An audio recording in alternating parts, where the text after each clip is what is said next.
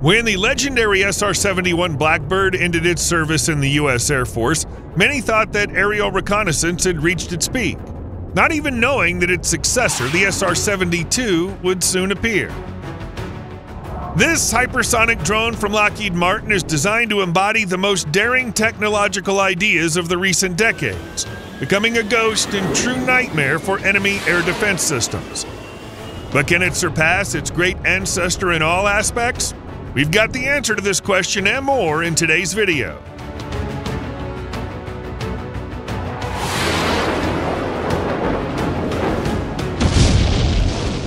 If you were asked to name the most memorable U.S. military aircraft, Lockheed's SR-71 Blackbird would probably be at the top. Against such a background, it's strange to realize that its origins partly owe to the incident that occurred in the 1960s with pilot Gary Powers, whose U-2C Dragon Lady was shot down by a surface-to-air missile over Soviet territory. After what happened, and taking into account the speed of development of radar and missile technologies of its main opponent of those years, the United States realized that in the future, Dragon Lady would be even more vulnerable during reconnaissance missions, which meant it was time for a change. In late 1957, the CIA asked Lockheed to build a new undetectable spy plane codenamed Archangel, a nod to an earlier U-2 program called Angel. Kelly Johnson, head of Lockheed's secretive Skunk Works division in Burbank, California, took the reins of the project. The goal was very straightforward: to fly faster and higher than the U-2. Stealth, of course, was also not discounted by anyone over there. Moreover, after a meeting with the CIA in March of 1959, the aircraft prototype was changed to reduce its radar cross-section by 90%. During the development of the device, only the first letter and the number 12 were left from the name Archangel, indicating the number of the version chosen by the command in the chain of designs proposed by Skunk Works. This is how the A-12 was born. This rebranding not only corresponded to the traditions of the military nomenclature, but also greatly reduced the excessive attention towards U.S. aircraft on the part of foreign spies. However, even before the A-12 entered service, its intended purpose of replacing the U-2 in flights over the USSR and Cuba became extremely unlikely. By that time, Soviet radar systems increased their blip-to-scan ratios, which left the A-12 vulnerable. And by 1965, satellite photo reconnaissance programs had reached such an extent that flights over Soviet territory were no longer necessary for the effective collection of strategic and intelligence information.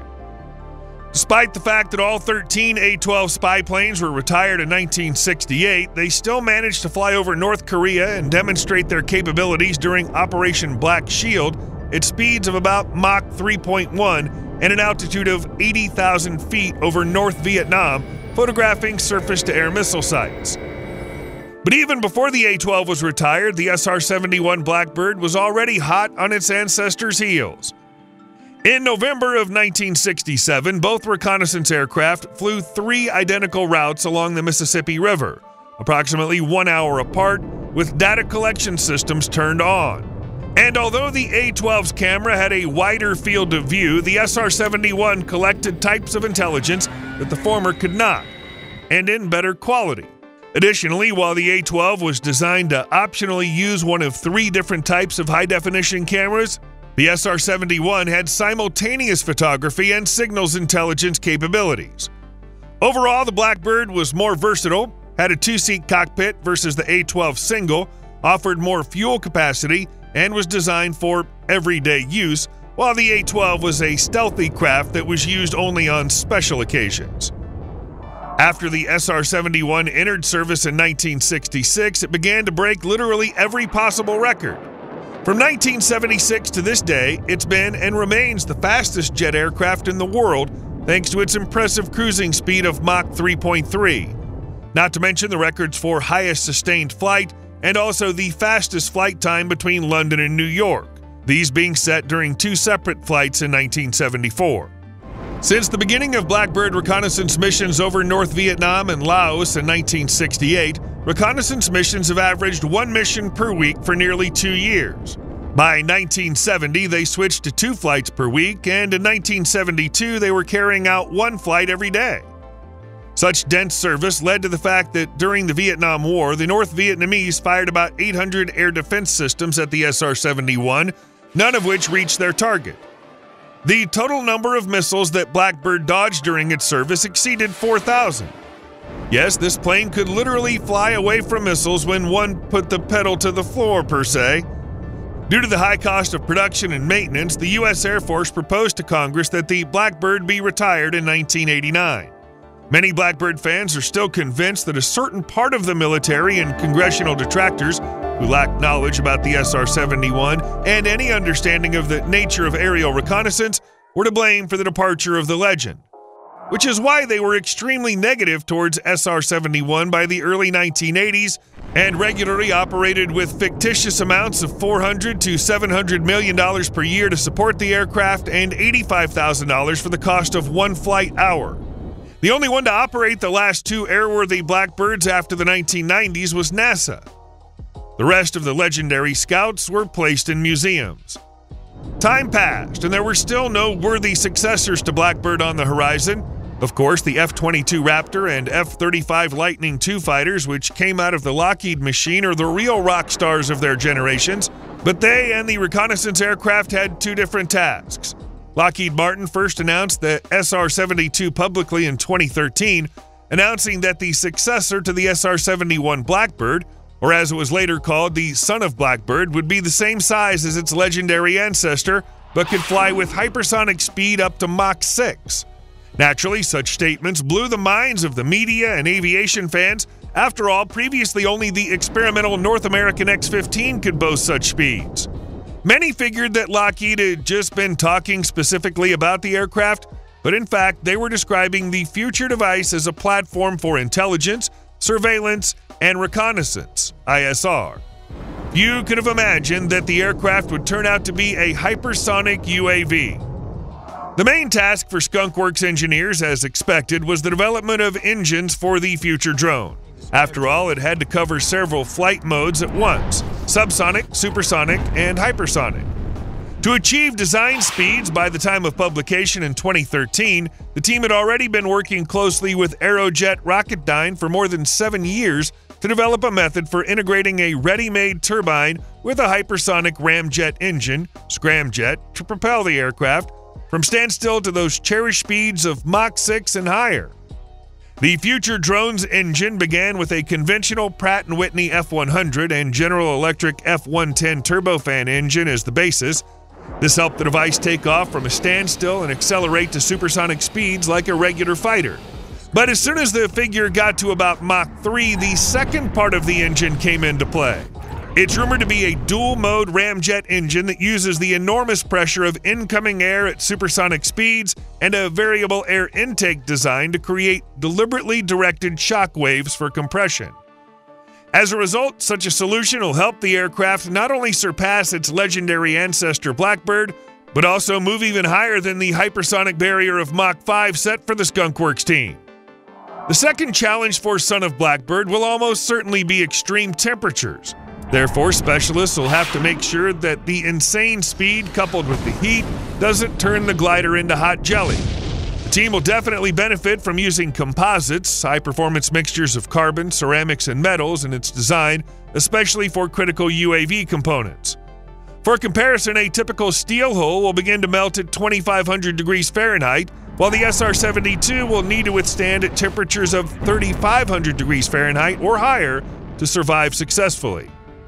After the United States became the world leader in hypersonic technology thanks to NASA's X-43 and Boeing's X-51 programs, it shifted its focus from these advanced systems to combating the global terror threat for several decades.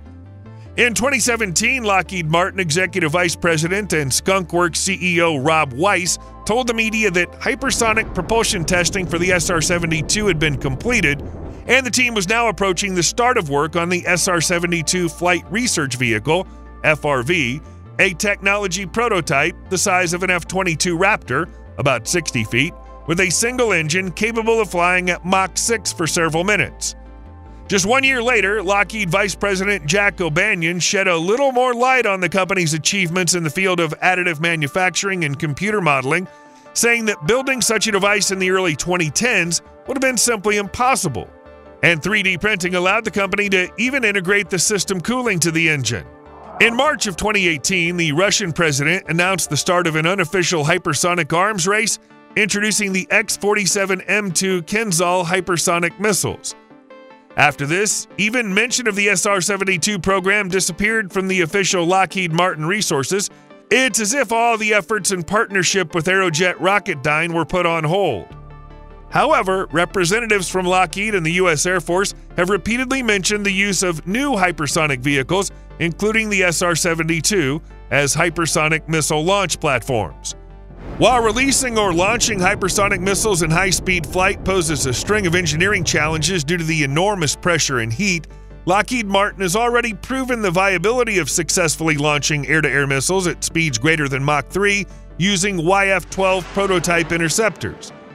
At a certain point, the SR-72 seemingly died out as far as the public eye was concerned, but in 2021, Air Force's Profession of Arms Center of Excellence released a video of a single-engine flight research aircraft that closely resembles renderings previously shown by Lockheed.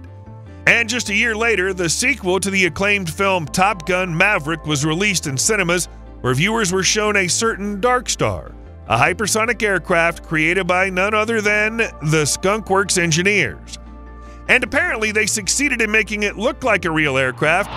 It's unlikely that the filmmakers managed to accelerate to Mach 10, but the film's producer, either jokingly or seriously, stated that the U.S. Navy noted the Chinese satellite's interest in the device.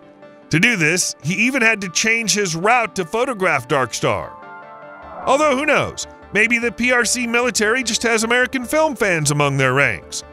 One way or another, in recent interviews, the first flight of the SR-72 prototype was scheduled for 2025, and the aircraft itself may enter service as early as 2030. Considering that in the early 1930s, the U.S. Air Force planned to introduce the 6th-generation NGAD fighter into service, one can only hope that the budget will withstand the pressure from two Iron Birds at once, coupled with the new B-21 Raider bombers and hundreds of collaborative combat aircraft drones, these being developed as future representatives of the U.S. Air Force fleet. What do you think? Will the successor to the SR-71 Blackbird emerge from the shadows by the 2030s? Or are we not destined to see the latest UAV until 2040? Let us know your opinion in the comments below. And if you enjoyed the video, please leave a like, subscribe to the channel, and hit that notification bell for more content like today's. Thanks for watching, and we'll see you in the next one.